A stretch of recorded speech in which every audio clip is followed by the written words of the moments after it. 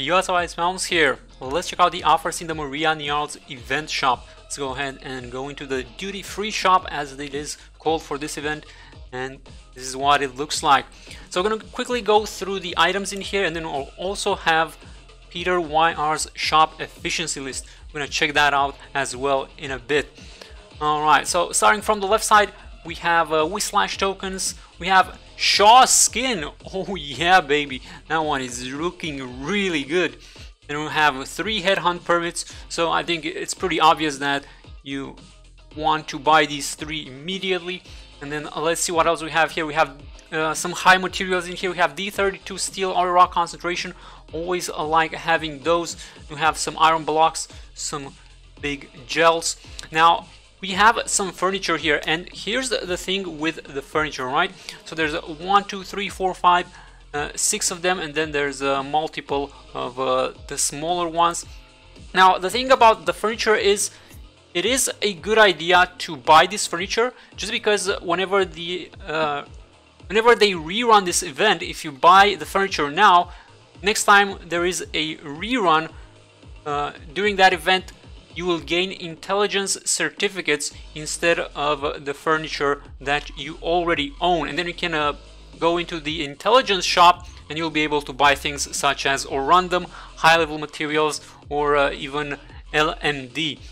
So it's a pretty good deal. Now depending on what you want to buy, you can skip some of this furniture, but if you wanna at least go for or random and some high level materials, I suggest to at least buy the 2 cheapest options, so the ones for 35 tokens, and then maybe the 51 as well. So I would say at least buy the 3 here, if not just buy them all if you can. And I suggest always starting with the cheaper ones, as they are generally more efficient than the higher cost ones.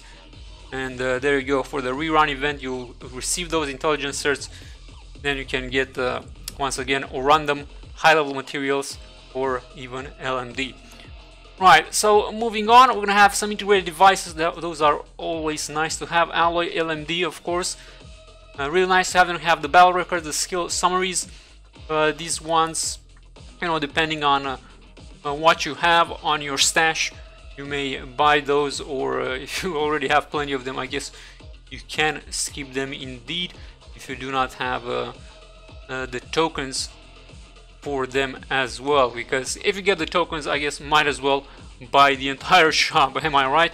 And then we have some low level materials and the guard chips. So that's what the shop looks like. Now let's go ahead and move on, boom, to the shop efficiency list. So this is Peter YR's shop efficiency list. I'm gonna give you guys the link in the description below as well. You can check it out for yourself. But let's take a quick look in here. So at the top, this is interesting, the furniture parts are gonna be the most efficient ones, provided you're actually farming the furniture parts in SK-5.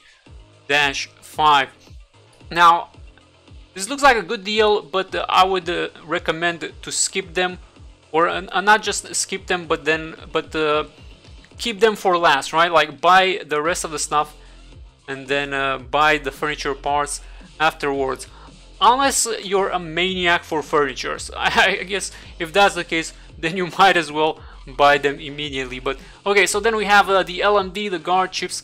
I always like buying the tier 1 chips, and this one looks like it's gonna be a really good value, because I just like having those extra chips, right? It really helps out whenever we want to promote an operator.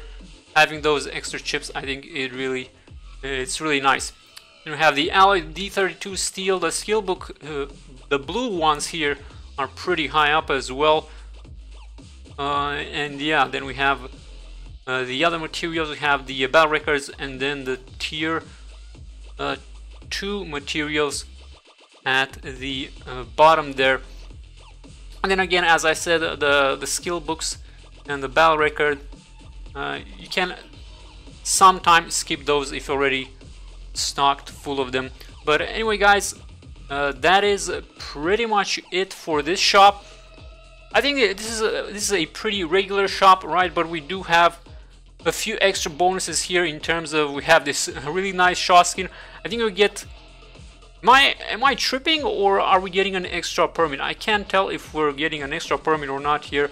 Let me know in the comments below if you guys have an idea. And then yeah, the whole furniture part, and then you have the efficiency list that you can use. Alright guys, so thank you for watching. If you enjoyed this video, make sure to like, subscribe, and I'll catch you next time. Have a good one and take care.